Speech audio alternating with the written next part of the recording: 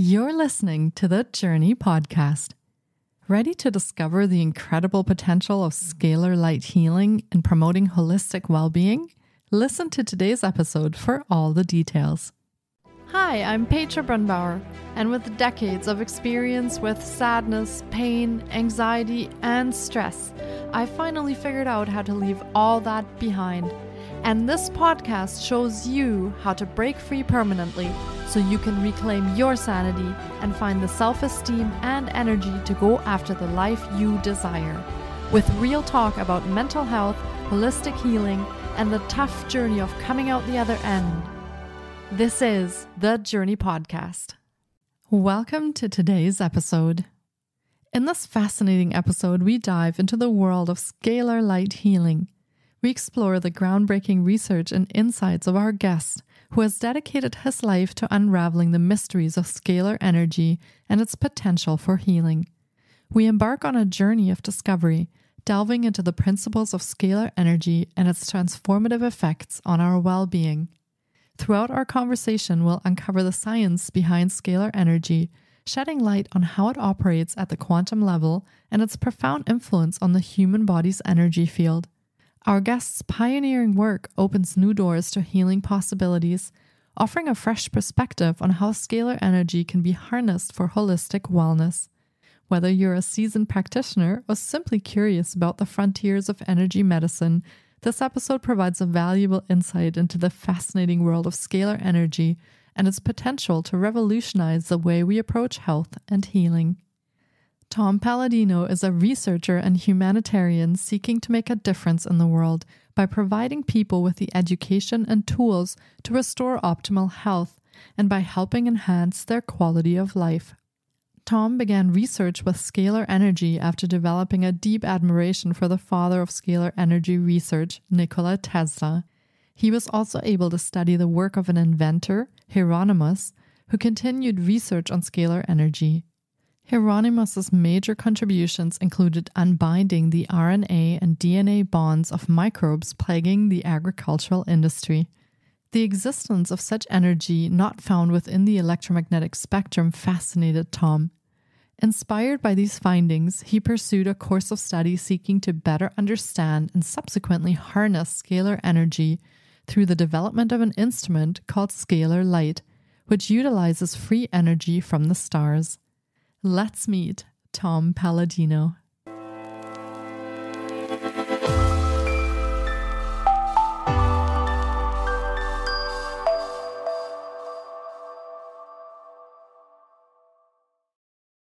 Hi, Tom. It's so great to have you on the podcast today.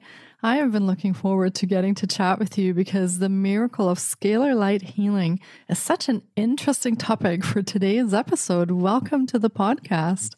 Petra, thank you. It's a pleasure to be here.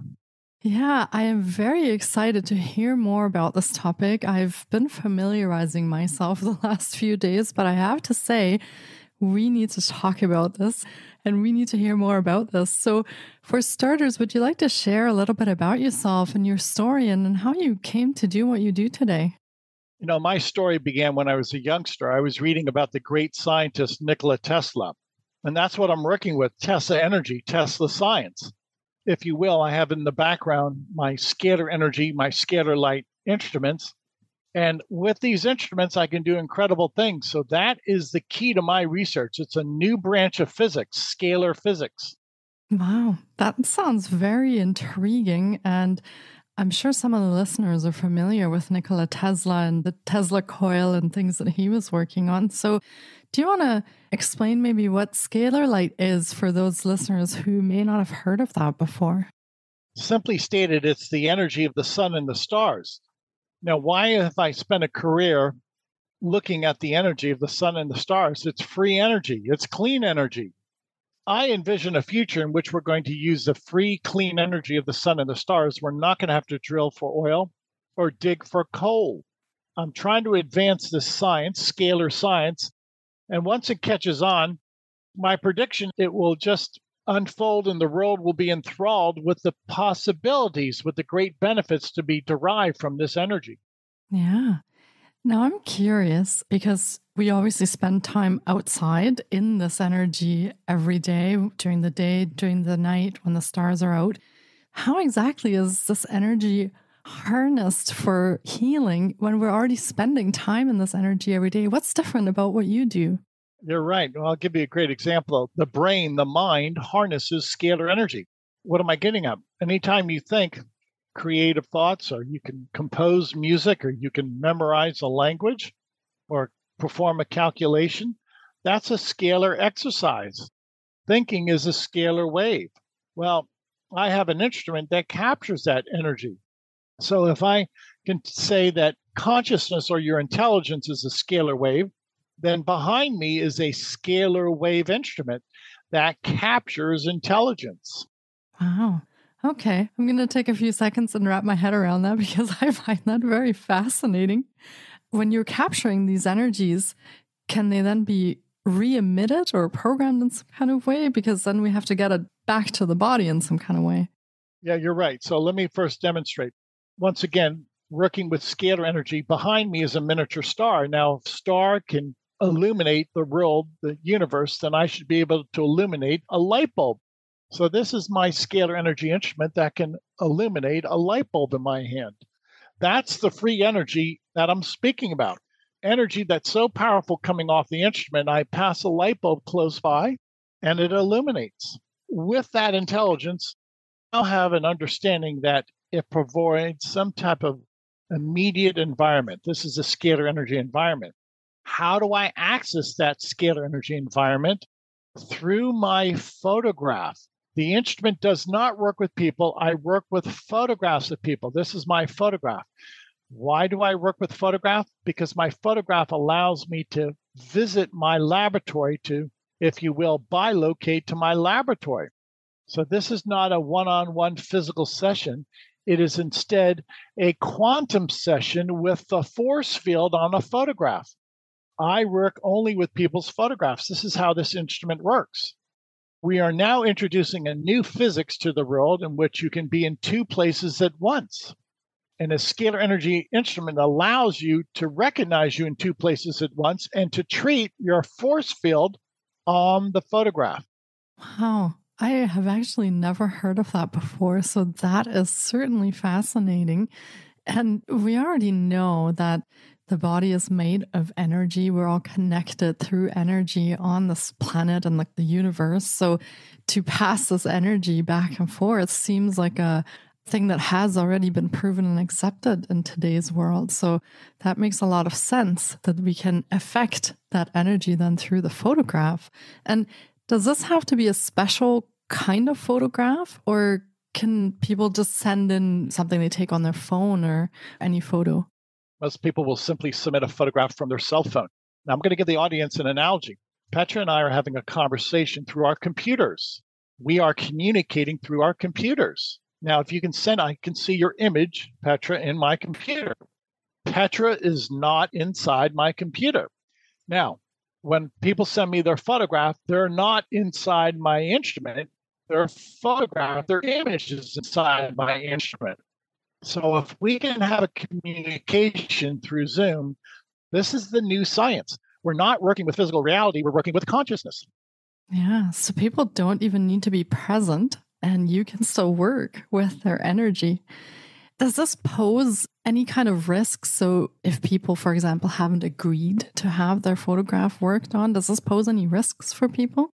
This is why on my website, I allow anybody to sign up for the free sessions, but they have to do it of their own accord. Mm-hmm.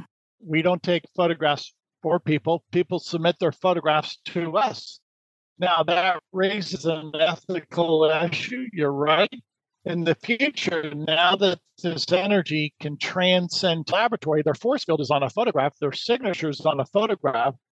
It introduces a new science and a new way of looking at reality.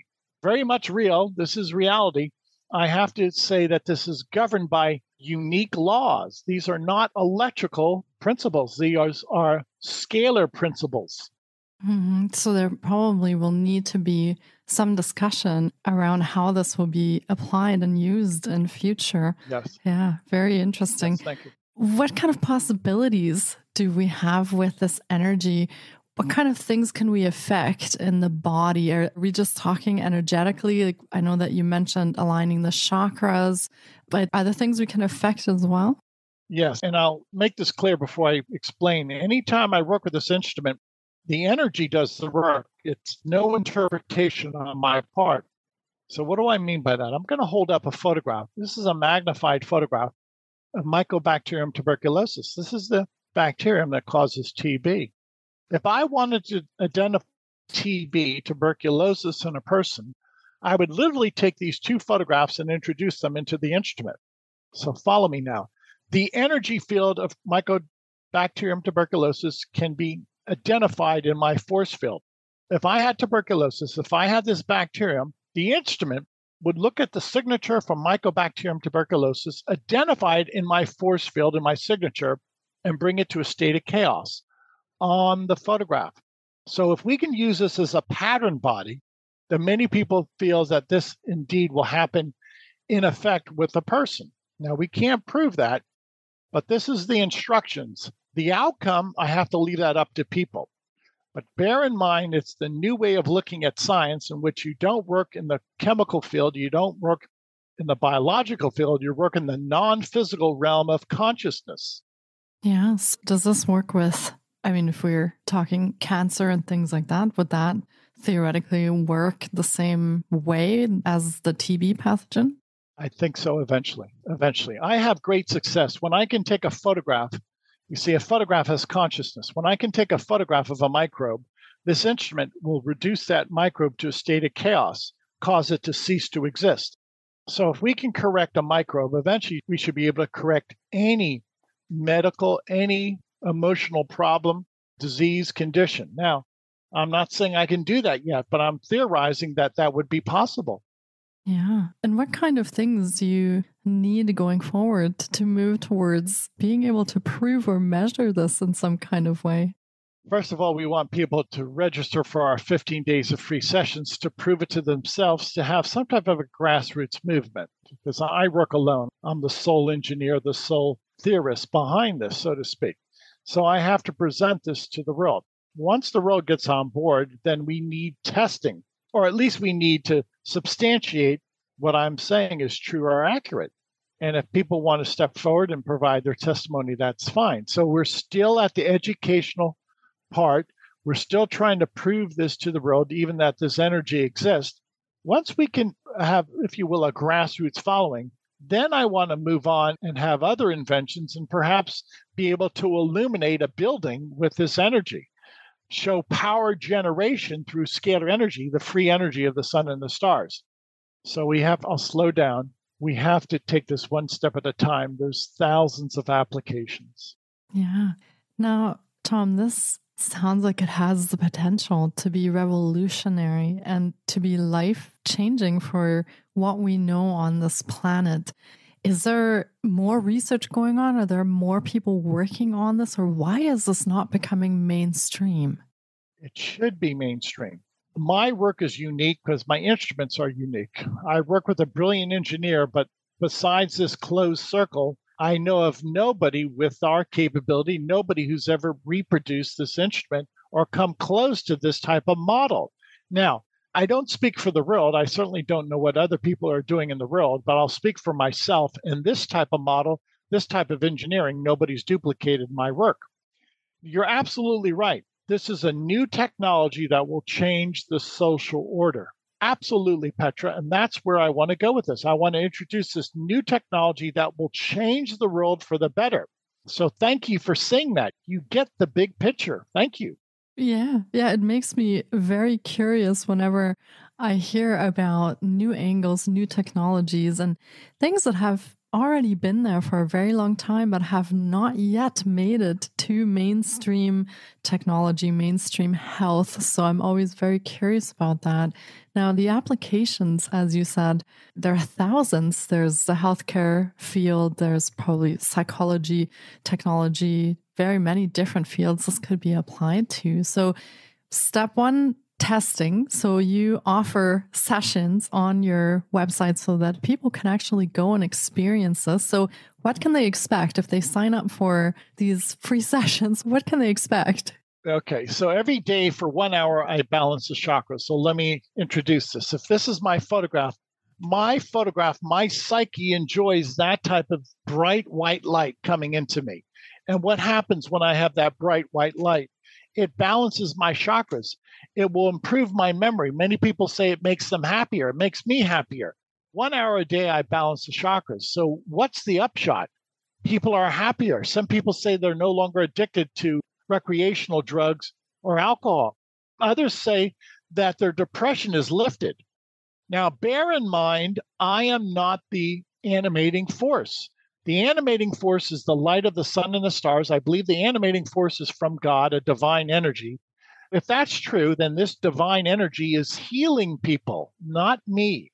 The potential is incredible. Yeah, absolutely. Now, as you're holding the photograph to the machine, can you do several photographs at the same time so you can do these group sessions, if you will?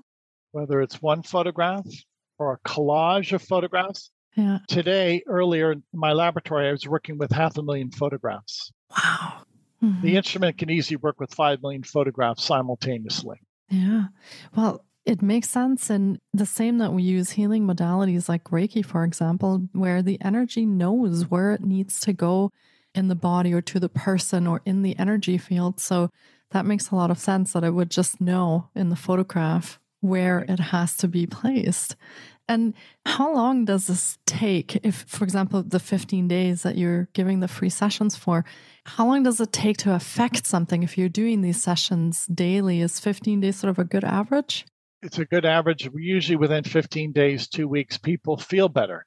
As a new science, I have to rely upon the feedback of people. If this is a new cutting edge technology, nobody has duplicated my results. Only thing I can rely on, frankly, I have to rely upon people and how they feel. And that's what I do.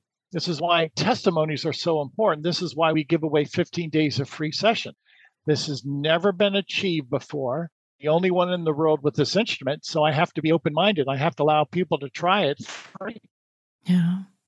And have you come across any adverse effects through scalar energy, or is this mostly positive and geared towards healing, or are there any risks that people need to be aware of? There's a very good question. There's no risk because it's sunlight, it's starlight. You cannot have an adverse reaction from the stars. Nobody has ever reported to me a chemical ever been shown to produce a chemical reaction. Starlight cannot produce a rash or dizziness. This is really what I like about my work. My work is non-physical. My work cannot produce a chemical or physical reaction. Yeah. So this all takes place in our energetic body, so to speak. Yes. It has a different kind of capacity to affect us. Yeah. I like that. What kind of things have you heard from people that have taken you up on the 15 free days? What kind of things have you heard from them? Again, thank you. What have I heard? It's the testimony that counts. Here's a testimony from somebody that we worked with. One time, this person had a viral load for herpes. After submitting their photograph to us, this person no longer has a viral load for herpes. Here's another test result. This person was experiencing a herpes infection for over 30 years. After working with us, this person had a follow-up PCR test. There's no viral load. Now, invariably, what we experience from people around the world. Here's another test result for somebody who had herpes. No viral load after being infected for years, for 30 years.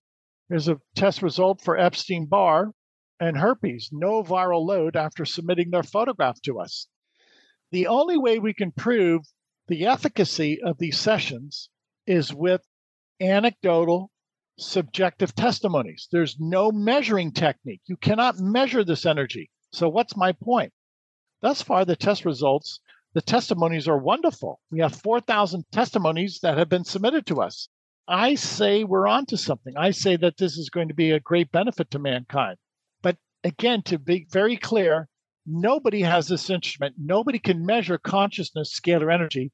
We've not been able to put this into what I would say, any mathematical formula. We've not been able to measure this energy, and there certainly is not data that we can quantify. There is no mathematical measurement.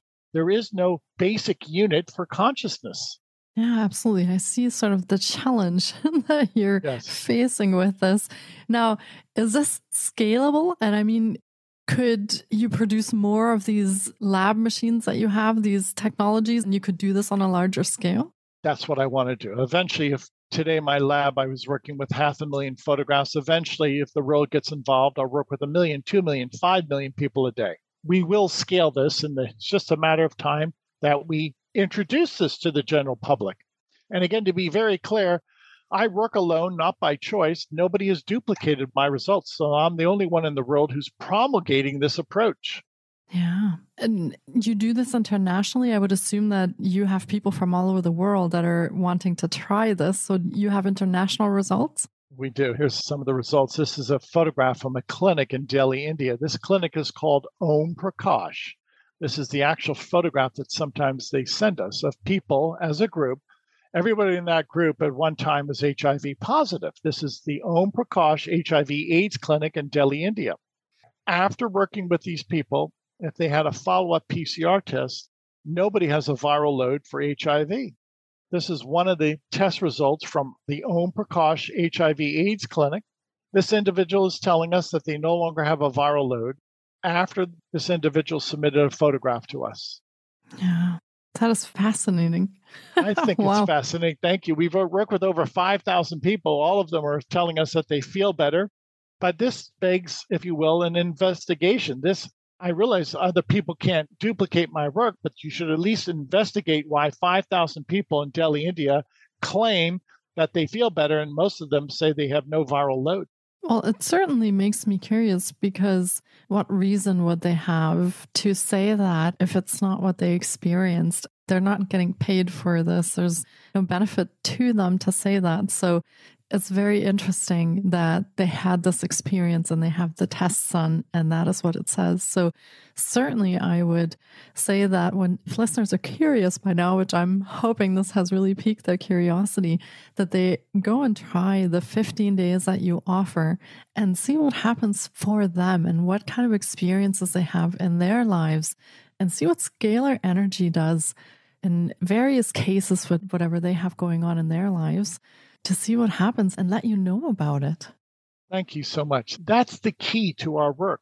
We have to have people experience this.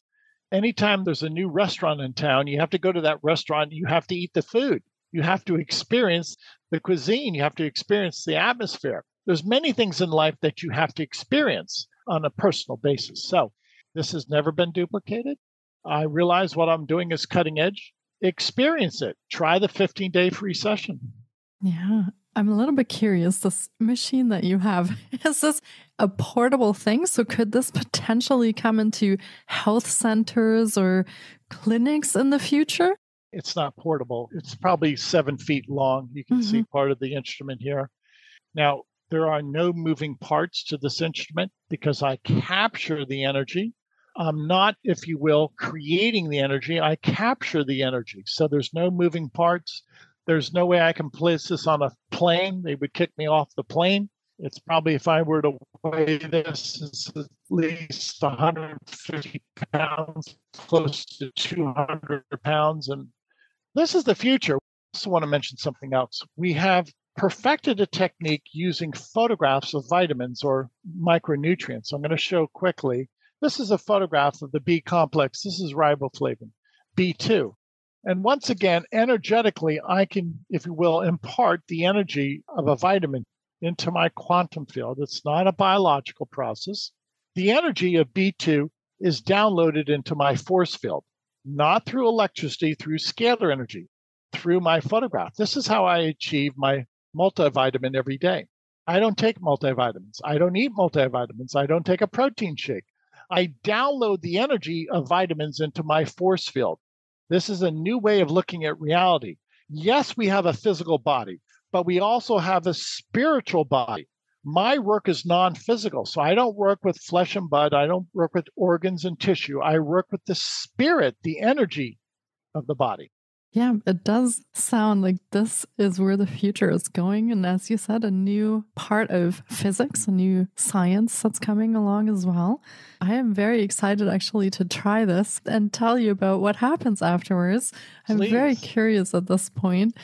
In addition to the 15 free days, do you offer any other programs or services or courses for people who are curious about this? Yeah, I would say visit the website. We have different programs that you can experiment with.